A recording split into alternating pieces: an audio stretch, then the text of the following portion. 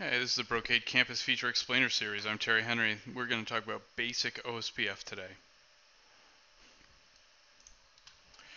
So the first thing, assuming that you are running the router code and assuming that you have the Layer 3 license installed to make this happen, we'll go into config T, and the first thing we need to do is turn on Ospf. So we'll do a router Ospf.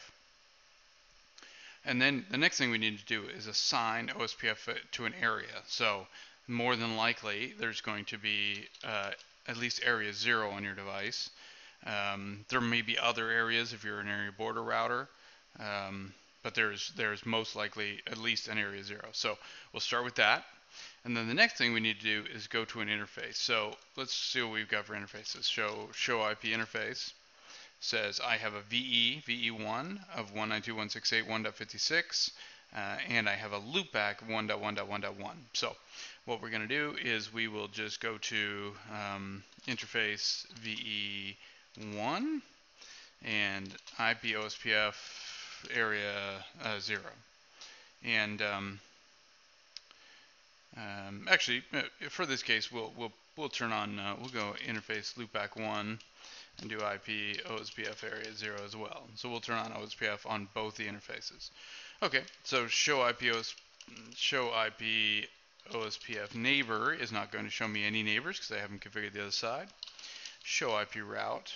Of course, I don't have any OSPF routes learned yet because equally I have not configured the other side of this. So I'm just going to hop over to our other router here. So let me pop out of this. Okay, so I'm on -2, so I'm basically going to do the same thing. So we'll do a show IP interface first, and then I'm going to turn on OSPF, router OSPF. I'm going to put the device in area 0, and then going to the interface, I put the interface in area 0, and we will also do the same thing for the loopback.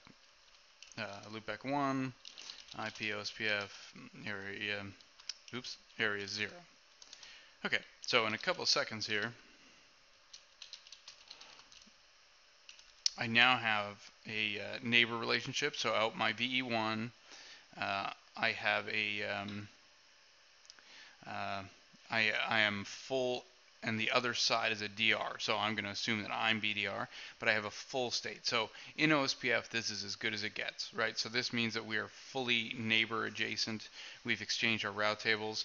There's the neighbor address. So this is my address. 55 is peering with 56.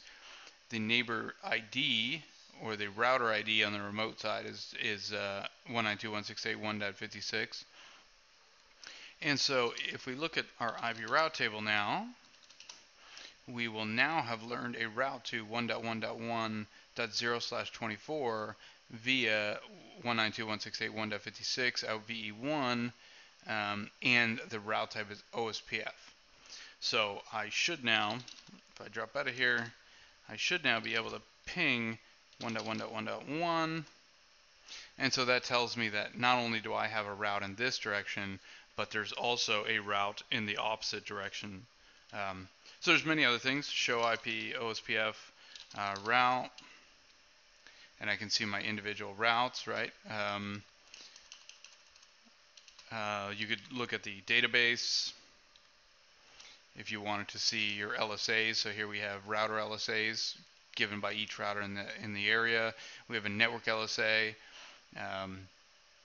So anyway, multiple other things you can do.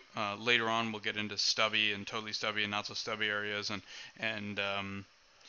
creating area border routers and autonomous system boundary routers.